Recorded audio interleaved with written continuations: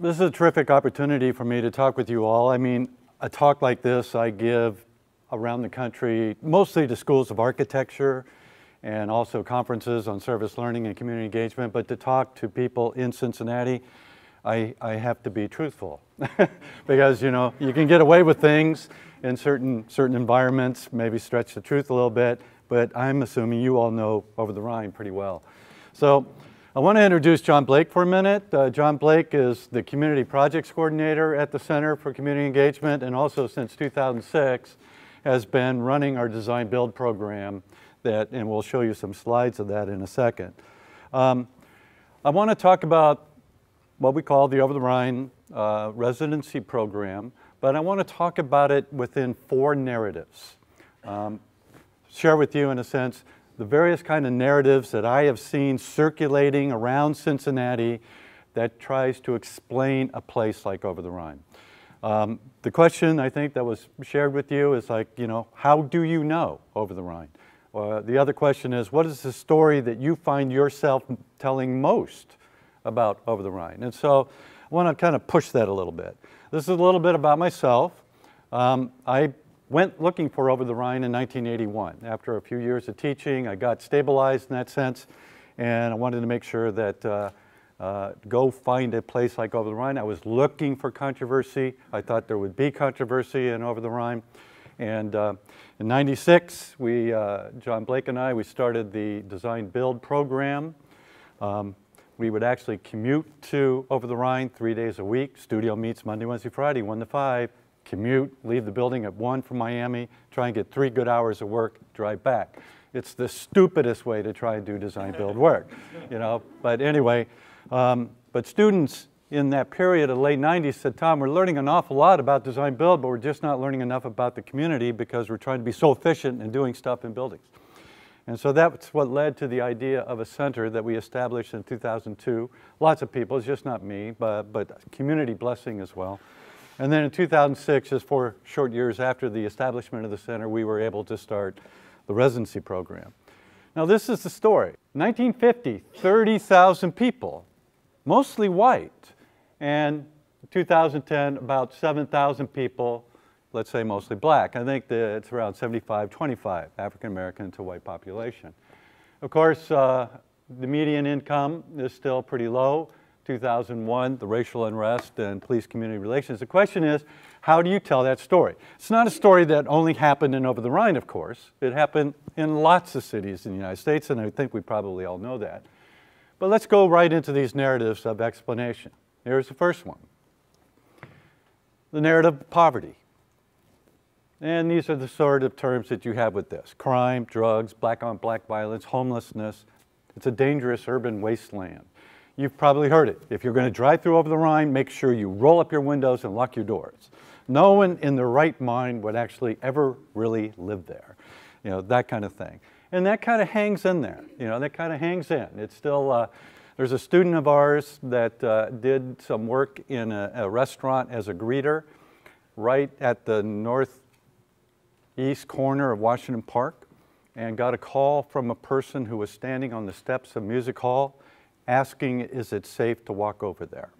Now, I'm not trying to say that this is that's a bad, I mean, it's a very real thing. A lot of people have real fear, and they're perhaps maybe too much captured by this particular narrative.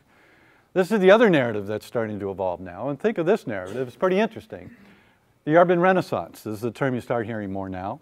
New upscale development, condos, restaurants, boutiques. You know, there's a historic preservation discourse that's underneath it all. That's kind of good. You hear terms like economic mix, mixed income neighborhoods, mixed income development. And this is all fine. I mean, and just that, but what I want to point out to you is that these two narratives, one being poverty, there's like no organization, there's nothing going on there. It's just a wasteland. There's, it's just dark and dank and, and drugs and mayhem. And then there's this one, the urban renaissance. But both of those, I would say, argue with you, miss a third narrative that exists. And that's perhaps represented by the Over-the-Rhine People's Movement. Now, the People's Movement has been in existence for 40 plus years. They organize around affordable housing development. They try and address homelessness. There's popular education at the Peaslee Neighborhood Center. Obviously, with the Coalition for the Homeless and the Drop-In Center, there's entities like that. Over-the-Rhine Community Housing, the Contact Center, and on and on. There's all kinds of things that happen. And when you begin to, the question is, did you know about this effort? For 40 plus years, a group of organizations and a group of people have loosely aligned under this banner called the Over-the-Rhine People's Movement. The question is, if you haven't heard of that, why not? And it's not like you have to agree with it, but I find it interesting that both of the first two narratives basically submerge this one. Because in the first one, no one's there. In the second one, you have a renaissance. Now think about this term renaissance. What do you think? Michelangelo, Florence, Rome. And what happened before the Renaissance? We call that period the Dark Ages, where nothing happened, except maybe that plague in 1345, right?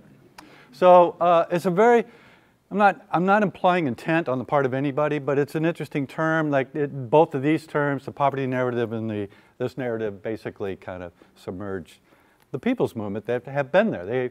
People in the People's Movement would tell you that they have been trying to build life when a lot of people left. Remember, all those people left. A lot of people left.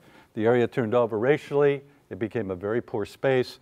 A lot of people there did try and address deep social need by building organizations to address that need. And our point is we try and bring Miami students to that environment to kind of wrestle with these three narratives. Are they aware of them? This was our first cohort in 2006. And what is the residency program? Well, the students actually live full-time down there. They take all their courses down there. We began what we call the Atelier program. This is something that John started in 2010. This is a program that we have in the spring. The fall residency program is the full-fledged program I'll explain a little bit more deeply. But first, something about the Atelier. This is a situation where Miami architecture students live in the community.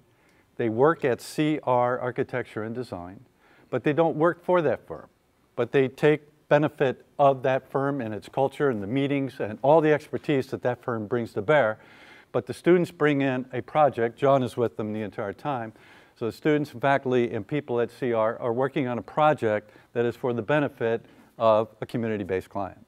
We have done something for Over-the-Rhine Community Housing, where we did like a 13-unit building, and the students measured the building up, came up with design schematics, actually took it all the way through design development, was able to get significant historic tax credits thrown at that particular building by making professional presentations at the state, all that kind of thing.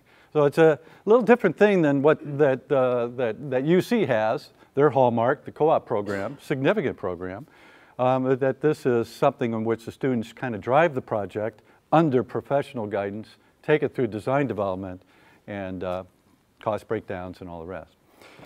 In the fall program, it's open to all majors. It's not just an architecture program. It is, right now, there are 16 students living there. Just last night, we had our family orientation move-in day, and they're in their orientation right now.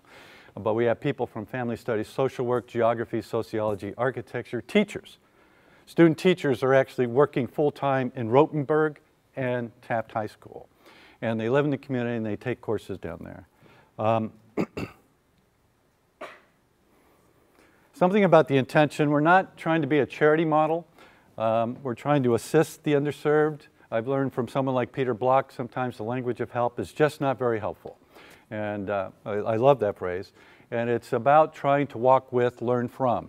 It's not trying to go and help anybody. I'll have a a caption or a saying here in a minute that kind of shows this. This begins to talk about our practices. We involve ourselves in community assistance work, advocacy work, design build work, and agitprop work. And I'll explain a little bit about that in a second. But these are the challenges that are put on us, John and I, all the people that teach in the program, as well as the students.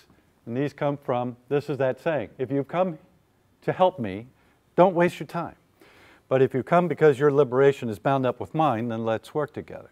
The motto at the Peaslee Neighborhood Center is really kind of cool. Expression is the first step out of oppression. And on one hand, that means, yes, express yourself as a human agent, meaning-making agent in the world, express yourself, and you become more human. That's a part of it, a deep part of it. But there's another part of it that they talk about, is that expression, when it's tied to an analysis of oppression, that becomes the liberating experience. Expression, when it's tied and coming out of an analysis of oppression, what these students feel or young people feel at Peaslee, that becomes a liberating practice. This is one that we've heard again. Seek out those most vulnerable and most oppressed so that you may learn how to live. Now that's pretty challenging. That basically is trying to say to students, by walking with us, learning from us, build relationships with us, then trust develops, and it's at this point that students change. They change deeply by the relationships that they build with community people.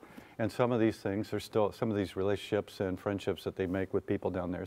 Students will say to you that Over the Rhine is the friendliest environment that they've ever lived in. The friendliest environment. They learn who the current residents on the street are.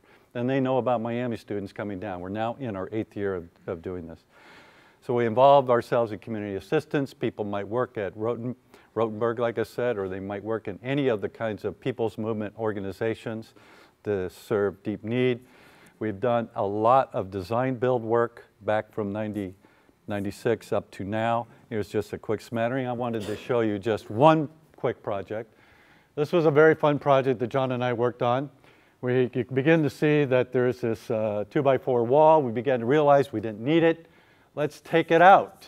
And we also, there was basically a wall that was going up the side of that stairwell.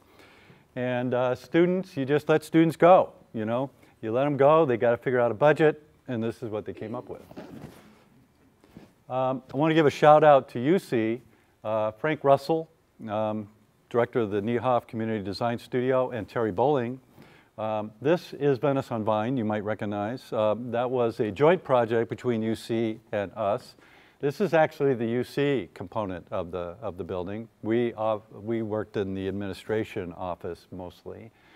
But Miami students were one of the first groups in there. We did a lot of the demolition and a lot of the initial framing. But the brickwork and the woodwork and the signage and stuff like that was Terry Bowling's students. Give you an idea about what agitprop is. I mean, basically think of these as sort of artistic installations.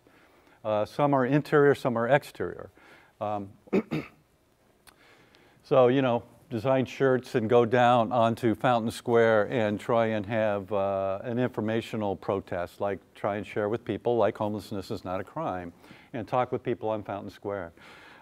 There's a lot of these that we could talk about. I want to mention this one. This is actually our center, and this was a few years ago, and this is the inside. And this particular man, go back.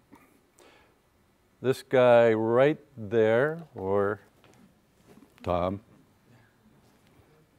that person right there, David Rosenthal. David Rosenthal is a photographer and was teaching at this School for the Creative and Performing Arts. And one of the things he wanted to do was have the students move out into the environment, take pictures, write poetry, and so forth.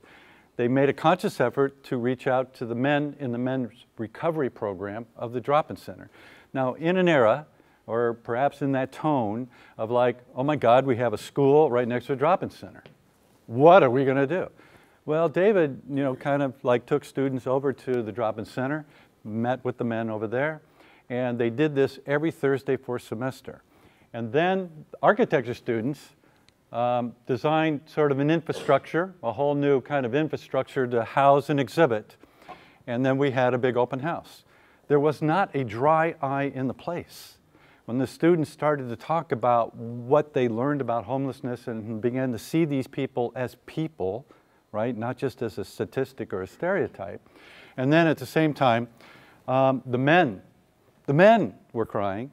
They're talking about how they were impacted by their time with them and how they wrote poetry together and things like that. I mean, that's what you could do. That's the exciting thing about bringing people together and actually having terms like mixed income or economic mix actually mean something. This is the fourth narrative, though. This is the one that worries me, and I pose it as a question. I'm not sure yet exactly if it's happening, but this is a book. I don't know if any of you have heard of Alice Skirts. Alice Skirts is a social worker who has lived most of her life in Cincinnati and in over the Rhine area. This is a book that was published about a year ago, and by the National Association of Social Workers Press. And she has coined this term called econicide, elimination of the urban poor. And this is the fear that a lot of people that are current residents in over the Rhine have. Are we going to be able to be a part of the mix? Are we going to be able to be a part of the new development and the new experiences that are beginning to emerge in over the Rhine? And in this book, it's all about Cincinnati and primarily about over the Rhine, and it's very empirical. It's not a glossy platitudinal override. It really actually goes through legislation after legislation after ordinance after ordinance after ordinance. It's really quite devastating and exhausting to read this book, but it's a good book to take on. What I find interesting, it caused me to start thinking about other scholars in the world. I'm an academic, so I play that game too, as well as community engagement. You know, and the top quote is Alice's: like genocide, so econicide, the disposal of economic others, the exclusion of victims from the universe of obligation. We don't have an obligation to them anymore. They're just fend for themselves in the market, and wherever they go, they may go. You might have heard of some of these people, Slavoj Žižek, social apartheid. These are different terms: empathetic collapse, social apartheid, econicide. There is a person, Arjuna Padaride, who actually uses the term econicide, a worldwide tendency to arrange the disappearance of the losers in the great drama of globalization, or social apartheid. The relationship between the included and excluded is the most crucial one today. State perceives the excluded as a threat and worries how to keep them at a proper distance. Now, that's kind of the academic side of things, and like scholars who are writing on urban conditions worldwide, but you know, I begin to wonder, is this in a sense beginning to happen in a place like over the Rhine? But check this out. How many have seen Elysium? Have you seen Elysium? Couple. How many have seen District 9? Yes. District 9. They're the same filmmaker. District 9, I think, came out in 2009. It was up for Academy Award, you know, Best Picture, and I think 3 other Academy Award nominations. This is probably not going to make it into the Academy category, but if you saw it. But the visuals and the premises of these movies are really quite amazing. Elysium, if you know anything about this movie, is that Matt Damon's on Earth, and you can see the space station up there. That's where all the elite live, and it's 2,154, and the elite have moved themselves to what we might call a gated satellite community. and then, of course, people are trying to get up there because that's where the healthcare is. But this is a story. I find it interesting that this is in the cinema. This is mass market movies that are dealing with inequality, access to healthcare, maybe immigration questions, things like that. District 9 is even more poignant. The story here, you see the spaceship, it stalls out over Johannesburg. It takes place about 20, 30 years ago, something like that. And it stalls out, no one knows what to do with it. People, they land on it, the army lands on it, they break in, they find thousands of emaciated aliens. Now, I mean, most alien movies, right, are about what are they going to do to us. Now it's what are we going to do to them. This story is about a multinational corporation wanting to have that territory of District 9, so they have to round up all these aliens and move them to a new and improved District 9. Now, I think that's a statement about black people. I think it's a statement about homeless people. I think that's a statement about immigrant people, things like that. And you kind of wonder if what's really going on is removal, all at a time when everybody talks about inclusion. And I'm just throwing it out as there's a tension there that needs to be kind of unpacked and looked at. End with this slide. This is perhaps one of our motivating principles.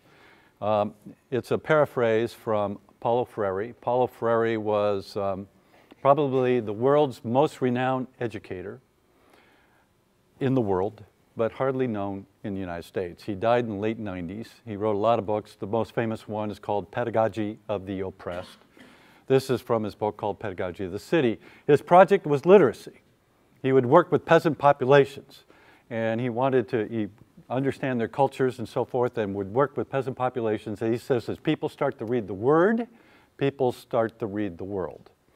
And there's kind of a political consciousness that begins to develop. So it is one thing to implement an urban development campaign. He would have the word literacy. Urban development campaign in a society in which the subordinate classes begin to take their history into their own hands with enthusiasm, with hope. And another, to put into practice urban development campaigns in societies in which the subordinate classes find themselves removed from the possibility of exercising a greater participation of transformation of their society. So that concludes my presentation. I'm happy to answer any questions, or there's some controversy here, and I'm sure there's people with contrary opinions. That's great. That's the purpose of this as far as I can tell. So thank you for your time. So.